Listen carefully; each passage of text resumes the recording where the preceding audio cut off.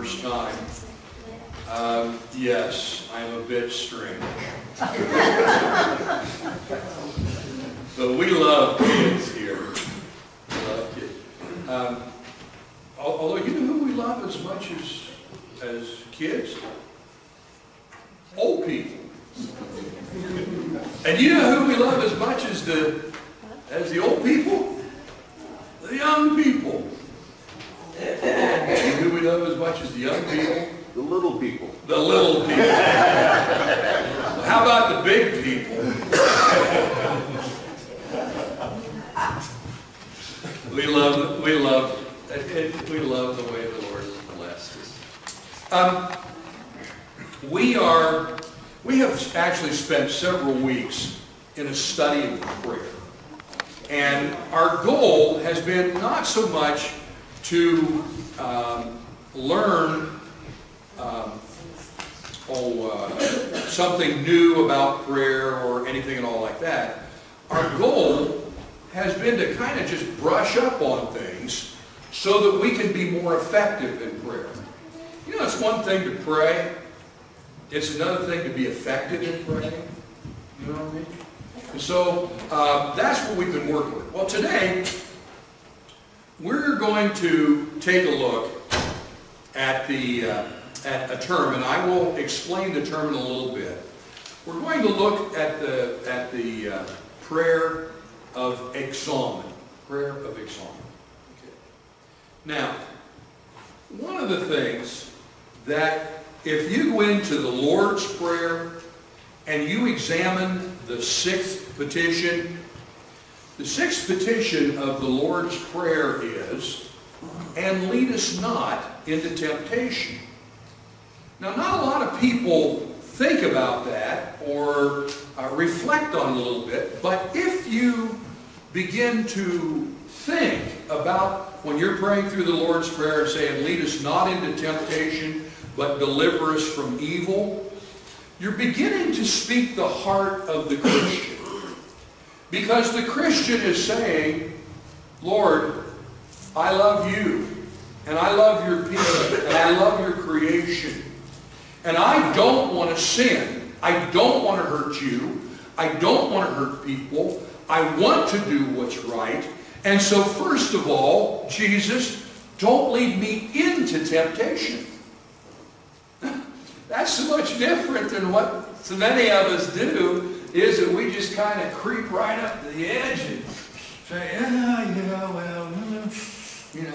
That's not what he's saying. He's saying here, we're stepping back. We say, Lord, please, I don't even want to be tempted. Have you ever had a time when you were tempted, and even though you didn't give in, you felt dirty?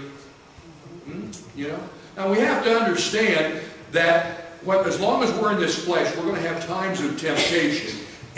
But the key is to not give in. However, the prayer is, "Please, Jesus, don't let me even be tempted." On the other hand, if I must walk down the path that has temptation, will you please deliver me from the evil? I don't want to sin. Okay? Now that's in the Lord's Prayer. Two very simple lines, but very, very important lines.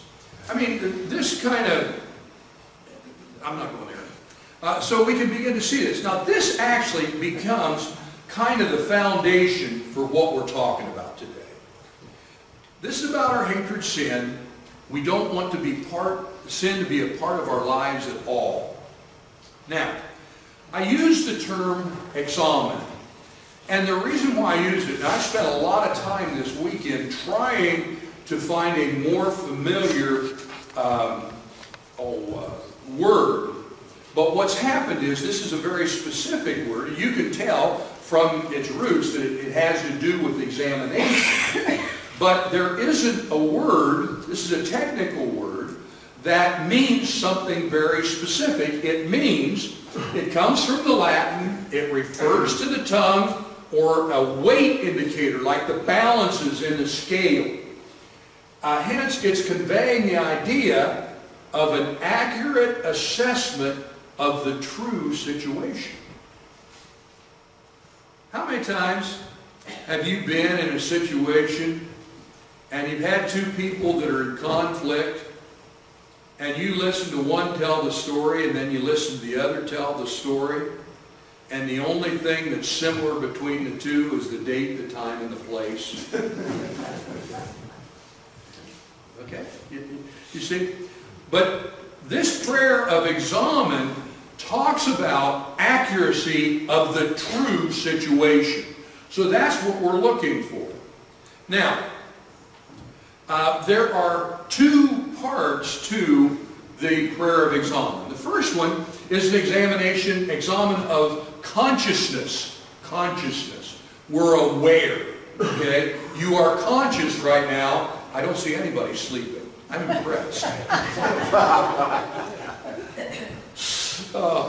But it is by the examen of consciousness, we discover how God has been present to us throughout the day and how we have responded to His loving presence. It's the idea, another way we can talk about this is counting your blessings. But what we do is we begin to examine our day and we begin to talk about, well, where did I see God today? What happened? What came across my... Did I miss God today? But I work with my consciousness to where I become aware of the presence of God. Okay? The second part is the examen of conscience. Now, our conscience, you know, of course, is our moral indicator, right from wrong and whatever. Now, this is in which we uncover those areas that need cleansing, purifying, and healing. I want to stop there just a little bit. Too many times when people think about examining themselves, it's always on the negative side. But did you notice that what we're talking about here is not only where we might need to be cleansed or purified, but also where we need healed? And I can tell you that many times the problems that people have is their need for healing, inner healing and things like that, rather than you know, you're just a bad person and whatever. So that's what we're talking about here. Two sides, consciousness and conscience. All right. We reflect prayerfully on the thoughts, the feelings, and actions of our day to see how God has been at work among us. That got put in the wrong place. It's the means God uses to take us more aware of our surroundings, and it's one way we heed the call to rehearse the mighty deeds of God. You know, how many times we said, hey, Lord, if you'll do this for me, I'll certainly thank you and praise you. Now, I intentionally this morning, when we prayed our pastoral prayer, thanked God for the blessing of helping us with taco dinner last night.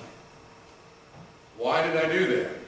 Because if you were here for the prayer that we prayed before it started, I said to God, if you'll bless us, we'll praise you. Okay? I just keep it a promise. Well, what this helps us to do, it helps us to rehearse those deeds. Do you know what God did for me today?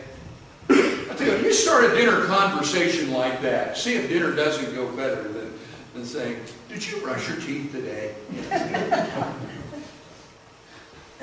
The examination of conscience is without apology and without defense, we ask to see what is truly in us. Now notice this is a request that we make. Without apology and without defense.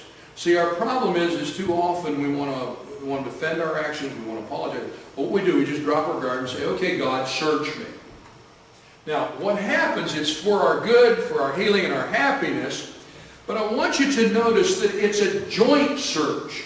This is not self-examination. I had earlier put the text, the title of the sermon as the prayer of self-examination, but it's not that. It's a joint search. It's God and I walking hand in hand and looking through this.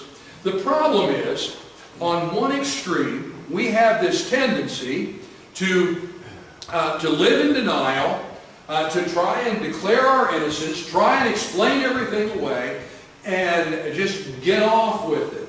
And I can tell you, one of the biggest problems that we have, that people in this day and age have, is they simply will not face the truth. They live in denial.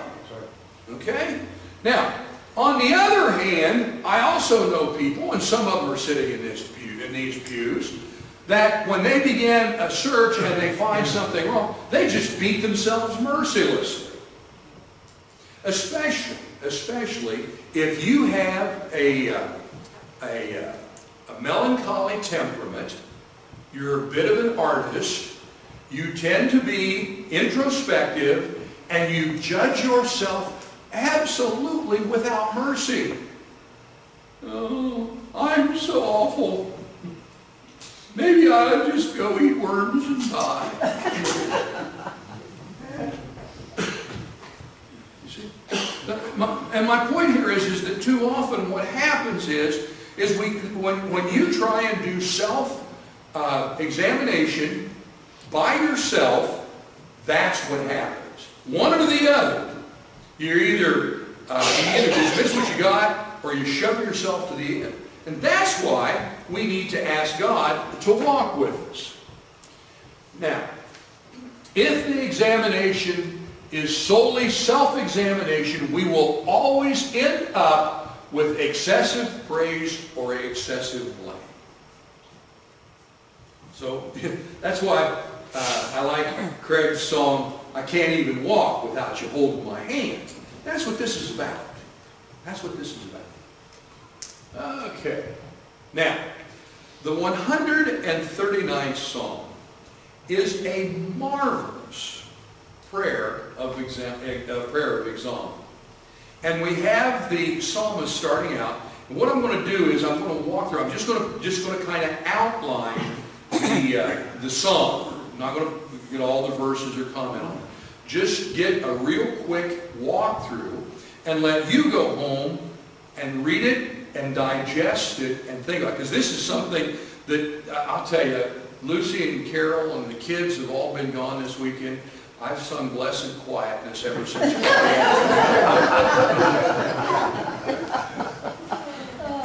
But I've had time to just reflect on this. And it is just marvelous here.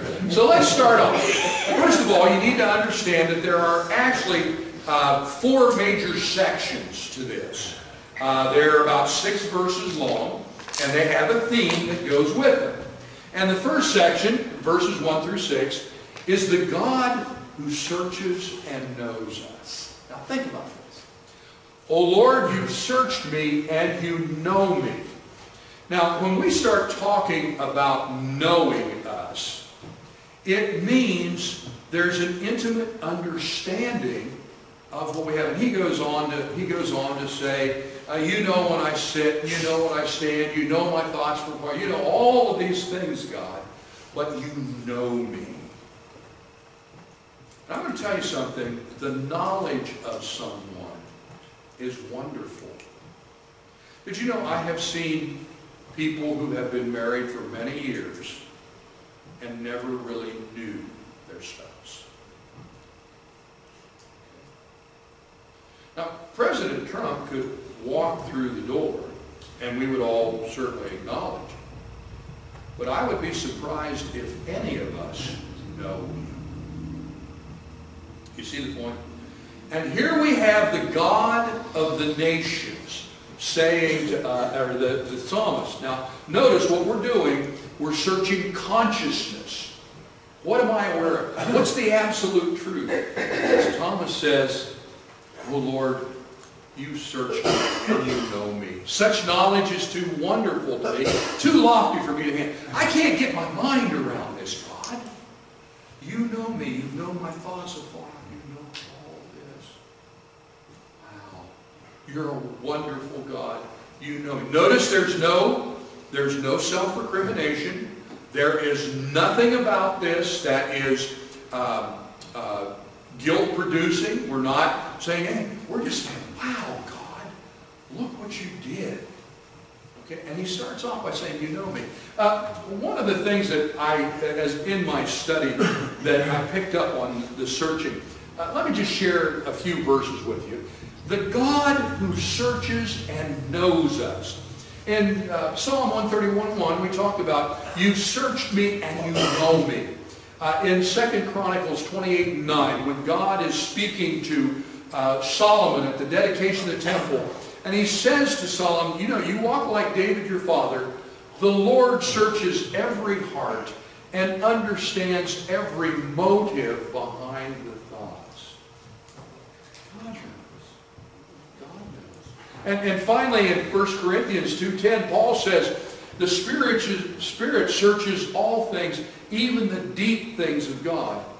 Now, I think one thing that many of us, especially in our fast-moving society, have lost sight of is that God searches and God knows. You may think you have it hidden. See, so many times with us, we have our public self, and then we have our private self. Too often, we have what we want to be our reputation, and over here what we really are. Now, when we come to the idea of God knowing us, what we want is our reputation needs to be what we really are. See, truth, the actual truth in every situation. Oh, wonderful. Okay, now verses. What happened? I missed one. Oh well. That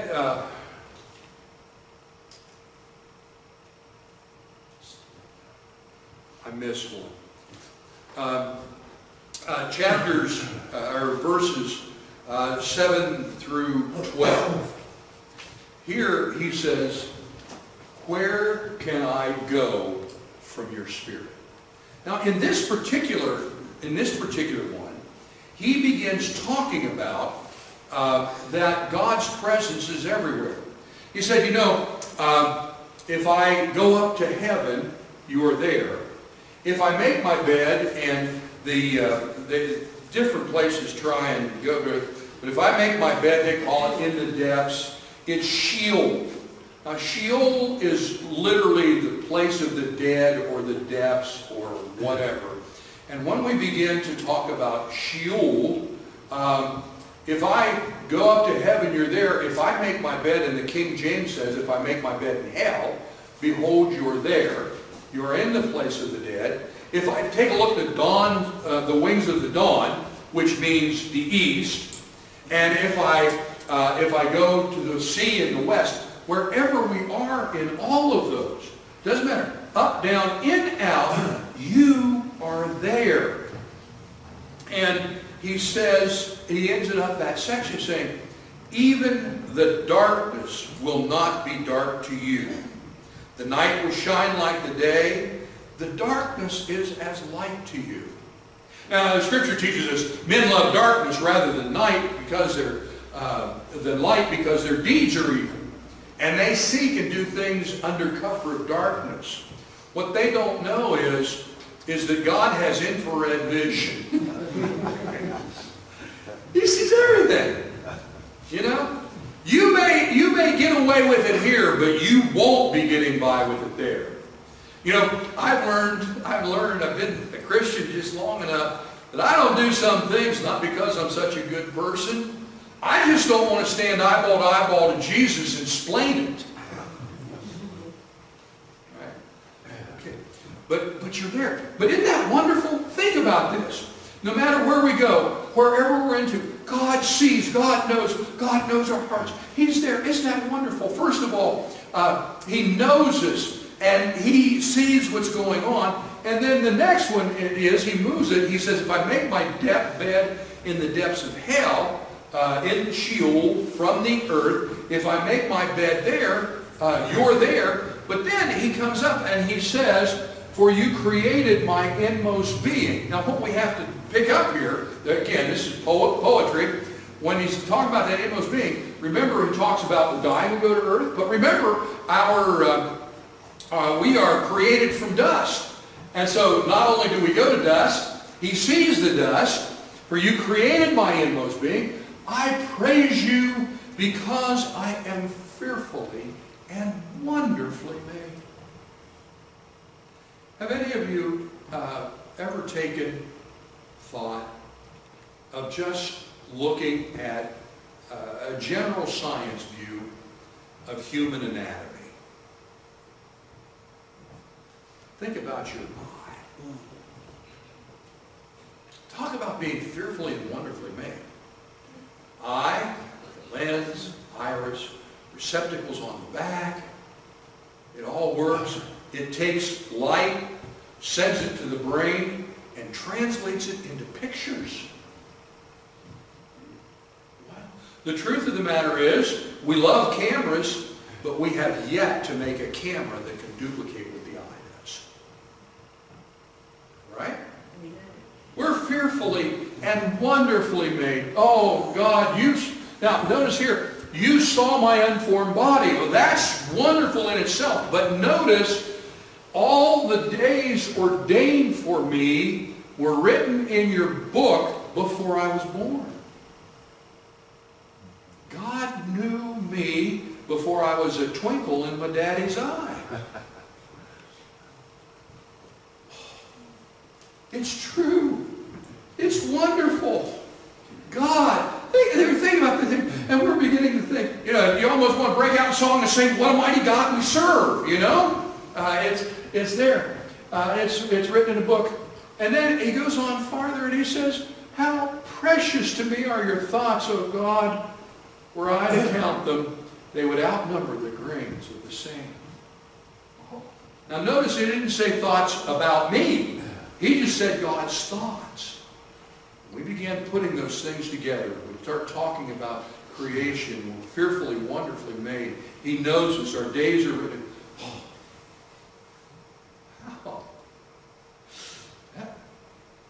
If that doesn't give you a shiver your liver, you've probably got liver problems. Now, this next one is interesting because he has moved from praise and things like that to where he takes on evil in the world. He says, and he opens up here in verse 19 when he says directly, if only you would slay the wicked. Can I have a show of hands? How many of you have said that to God? Huh? Yeah? Of course, well, Craig doesn't say that because if he slew the wicked, he'd be out of a job.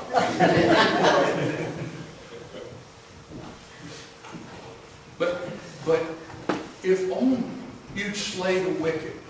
And he goes on and he discusses the wickedness and how he hates it. And he makes this alliance with God.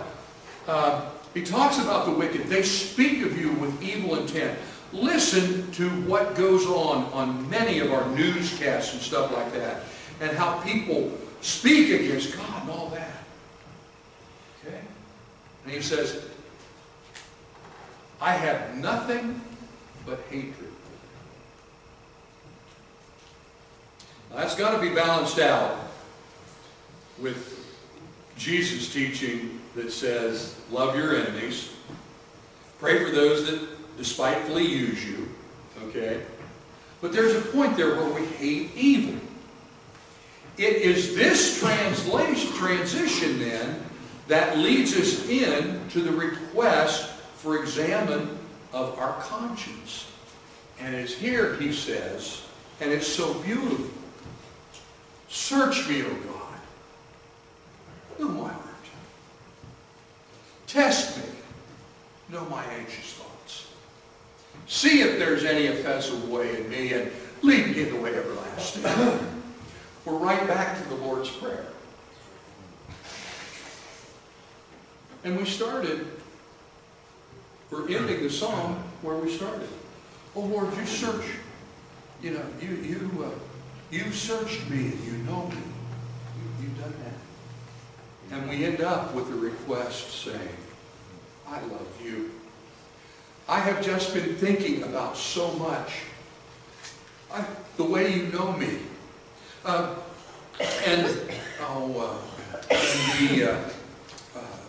the fact that you're always there, and that I'm fearfully and wonderfully made, and I've been thinking about these things. God, please, I love you so much. You are so pure. You are so holy. Please, search me. I don't want to do it myself, God, because I'm either going to be exaggerating my goodness or exaggerating my badness. I can't get this right. But would you take my hand and walk with me through it? Search me. Try me. I want to notice something. When you pray this prayer, often you are going to be led into examining your darker side. Okay? And it's not pleasant. You know, this is not one of those, this is not a, often it is not pleasant. Many times it is. Because when you hear, you'll hear from time to time, God will take you through something and say, well done, my good and faithful servant. But when you say, see if there's any offensive way in me, God knows. He knows what we have hidden. You know, say, look over there in that corner. Do you see the cobwebs? think we need to clean that up. Now, I'll help you do it. I'm going to make a way of escape from every temptation, and I'm going to help you clean it up, and we're going to do better. But this is offensive, and you need to do something about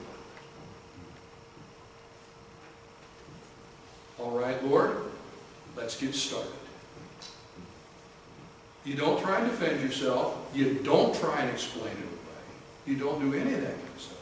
You simply walk with God to become a better person. Amen. Well, let's close. Last week, when I was literally here in the pulpit, I was preaching on intercessory prayer. And I just felt the Lord say to me, you need to talk about prayer with them. Talk to people about that. And I will tell you, I've learned a lot this week, and I have enjoyed my study. But I think when we begin thinking about being effective in prayer, this is where, you know, we talked about if I regard iniquity in my heart, the Lord won't hear me. Well, what happens? This is the antidote to that. This is the antidote. So we pray with the psalmist after having such a marvelous reflection. Search me, O God, and know my heart. Test me and know my thoughts. See if there be any offensive way in me. Lead me in the way everlasting. Let us pray. Heavenly Father, you have been so good to us. And thank you for teaching us, first of all, to look for the true situation the way it really is. And to think about it, and to think about you, and to get to know you better as we reflect on our day and reflect on our life and different things, and to see you. Thank you. Thank you, too, for not leaving us to our own devices to have to make a personal judgment on things in our lives. We come before you. We do ask that you would be with us. Help us. Father, thank you for it. In Jesus' name. Amen. I'd like for you to stand. Turn to hymn number 473.